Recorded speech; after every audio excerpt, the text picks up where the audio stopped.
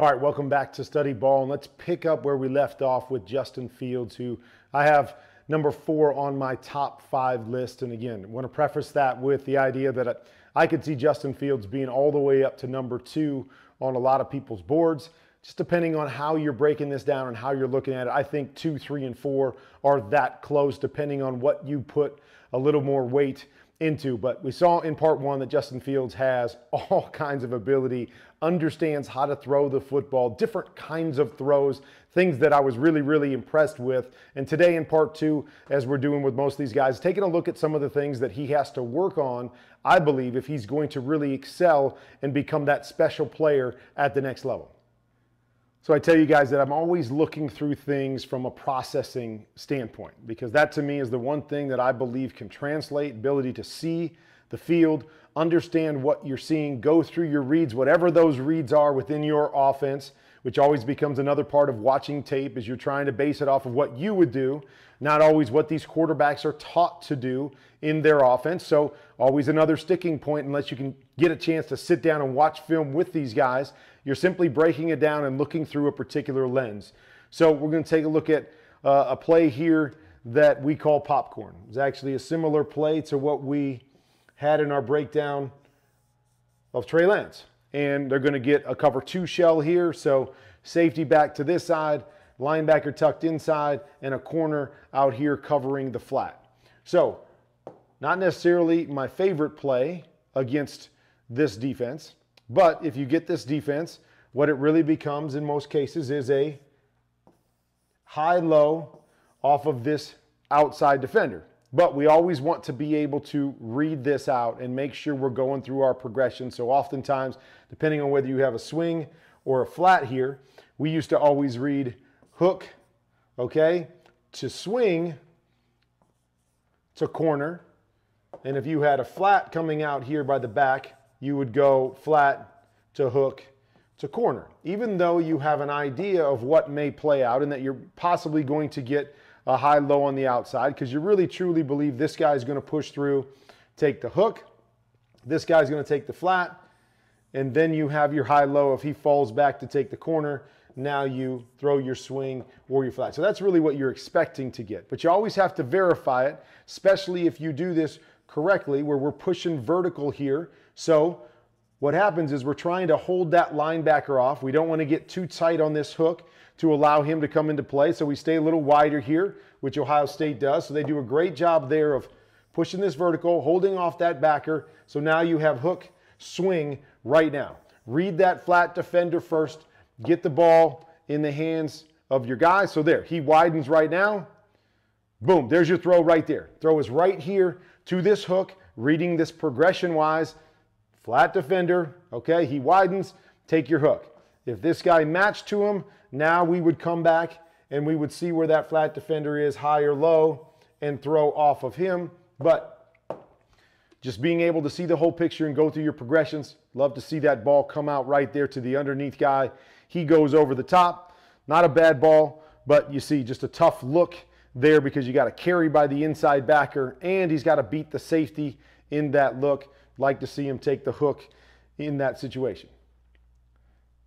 Now, a lot of times, you can pull one play out in a lot of situations and say, okay, we all have bad plays. We all have bad reads. It happens no matter how good you are and how long you've played. So what I like to do when I'm breaking these things down is I try to look at the same play numerous times and see how a person processes that play over and over again. So here we go with the same play. We got a different look now. Corner's going to go back. We got a cover 3 look. Going to have the corner. We're going to have the hook.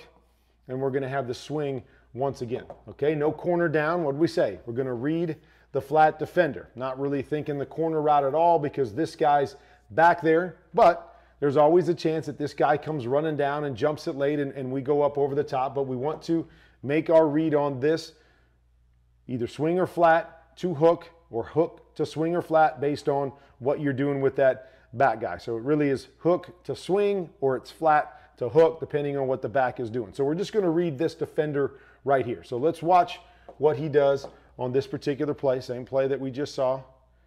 Okay, so we're reading him right there. Okay, so really here I'm okay with either decision. If you feel like this guy's high and hasn't gotten wide enough, put it on him right now if you feel like that's the read. Okay, if this guy gets out wide as he ends up doing here, then you got to take your hook right now. But both of these throws are right there, right now, right in front of him. Just got to make that decision, process the information, make that decision. And now here's where the corner's driving.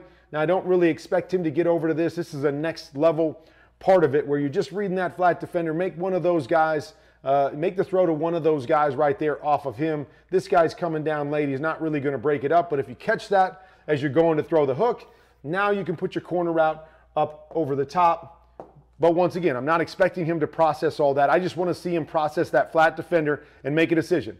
Right here, I'm okay with either one of them. Feel like he's pushing too far? Boom, put that right on him right here. Feel like he's slow to it and he's got depth? Put it right here and let your guy go get some yards for you on first down. Instead, holds the ball a little bit, turns into a throwaway there. At least he does a nice job of getting rid of the football, knowing where he can throw it away and not taking a sack. But a play that I just like to see him process this a little bit better, a little bit quicker, get the ball out of his hands. So once again, just body of work, body of work, body of work, body of work. Okay, boom, hook, swing. Same play. Once again, this guy out here kind of playing in a look where you say it's probably cover two, even though he's a little bit softer right here. But I want to read him right now because he's my flat defender. He stays wide, my hook gets inside of him, ready to hit that hook right now. You got to be ready to hit it right now because in these looks, they actually have the guys to pick it up. So if you're going to read to that side, they've got this corner that can take the swing. They've got this backer that can match to the hook. They got this safety that can cover the corner. So on this particular play, you've got to be really sharp and your timing's got to be really, really good to get the ball out right there. Right there. You see that guy stay wide right off the bat. Got to be ready to hit it on the turn. Hoping that tight end holds off that Mike backer. Be ready to hit that hook right now. Okay, a little hesitation there. Okay, if you feel the squeeze there at the end, okay, no problem. Now turn, kick it out here to your swing. Ball out of your hands, get it going, make a play. Once again, just holding the football, a little indecisive with his decision making and his processing on that particular play.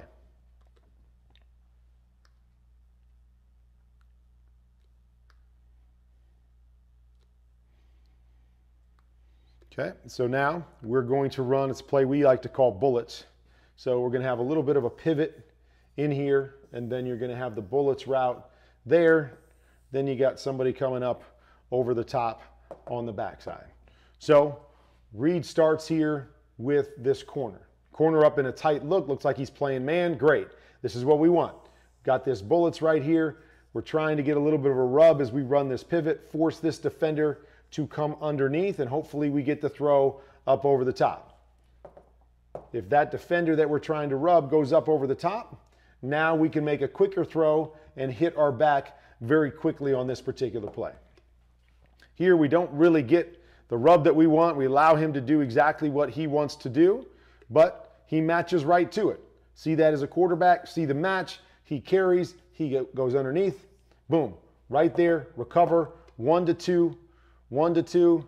See the corner falling off, right? The corner soft as well. See the coverage. Instead of trying to fit it in there, just drop it down to your guy underneath. But just the keys. The keys is we're trying to watch this guy right off the bat. Once we know what we've got up top, we want to watch this guy and see if he's forced to move off of his path. In this particular case, he's not. He goes right through that. Doesn't have to be forced to go underneath. Doesn't get hit at all. He matches right to the back. I like to see Justin just drop this underneath, take the easy completion here. But once again, you still see the talent level here with Justin Fields. I mean, 2 defenders there, not a great decision, but you see the accuracy up and over, puts it where his guy can actually make a catch here, even though don't expect him to make that catch. At least puts the ball in a great position based off of what he's seeing.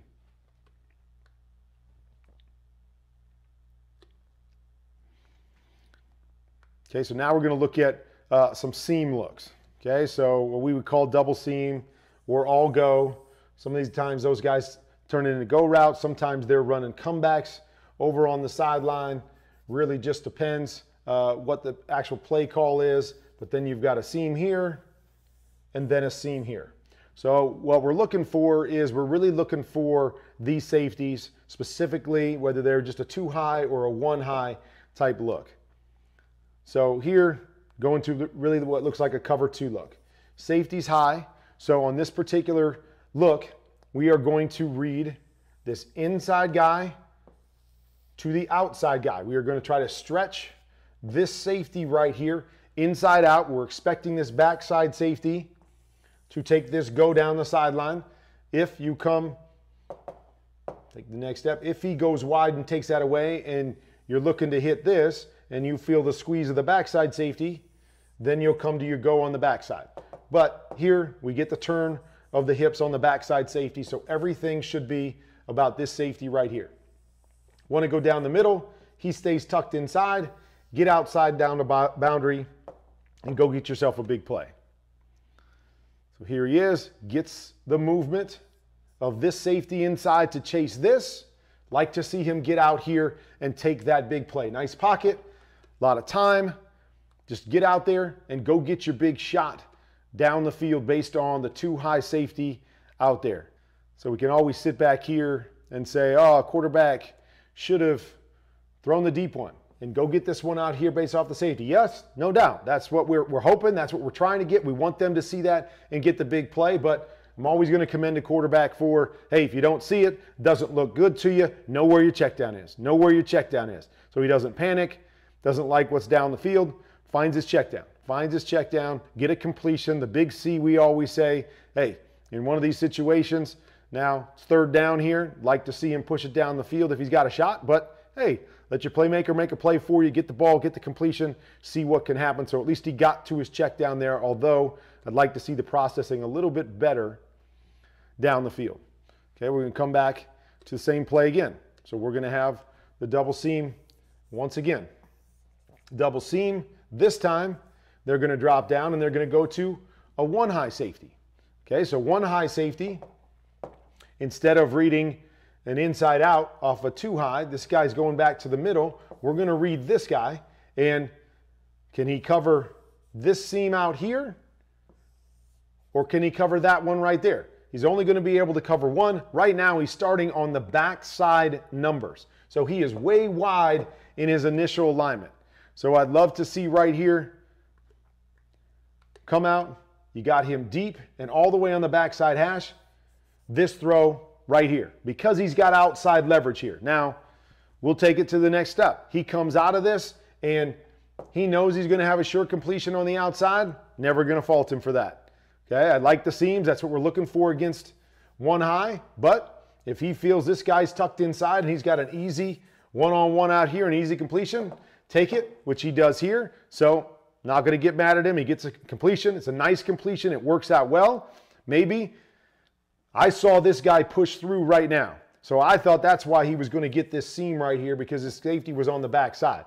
Maybe he saw that guy kind of settle here and not push through because he's already coming out on his throw, and he makes that throw to the outside. Nice completion. Good throw once again. Good accuracy. I was just hoping for that seam against that look, but all good. We'll get a completion. Let's keep moving.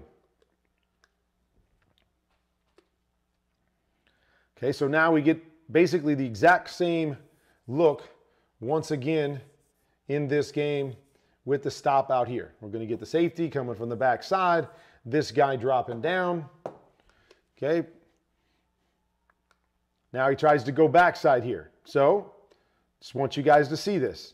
Well, let's just start with the seam. So if we're going with the seams, there's the throw I like again. We got this guy turning backside. He's holding back there. He's way back on the backside hash. Love to see this seam throw right here and then work out to his stop as he did on the last play there. If he's reading the middle safety, he ends up going backside here, which I'm okay with, because here's why he's going backside. Okay, we've got a defensive end with his hand in the ground. The next guy is this linebacker right here.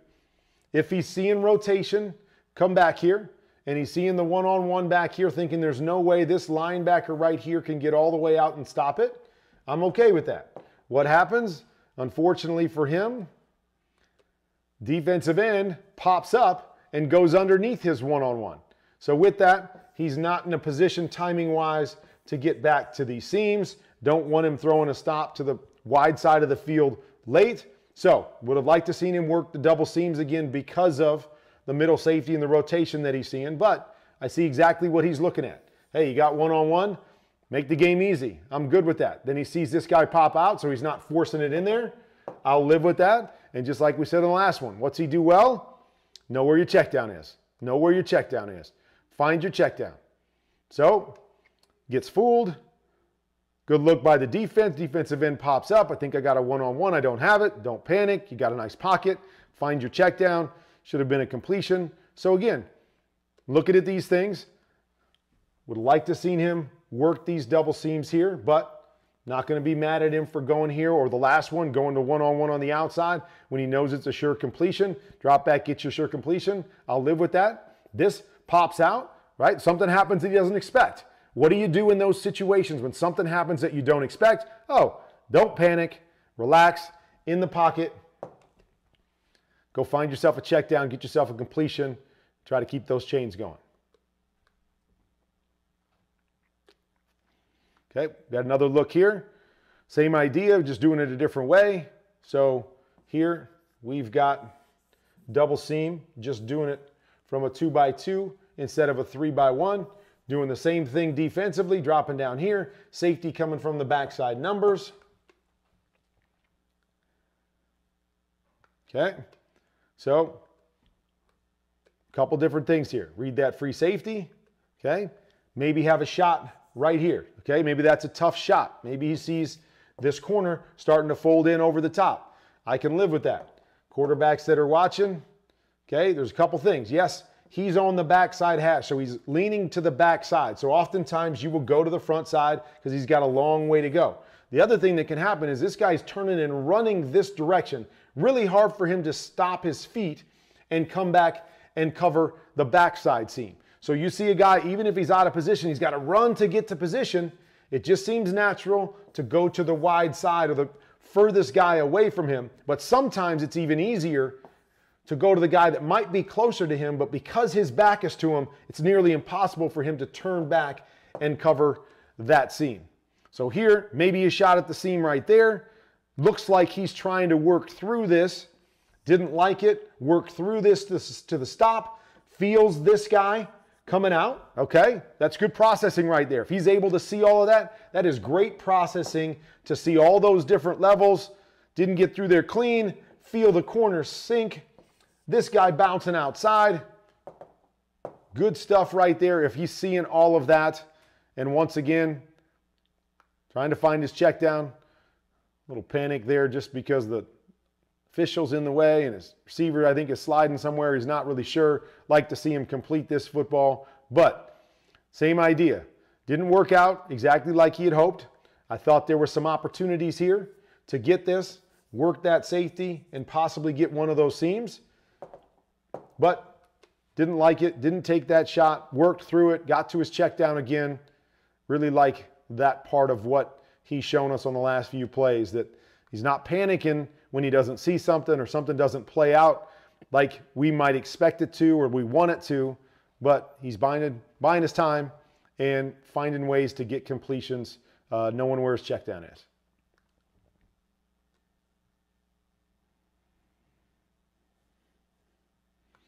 Okay, just put this one on here.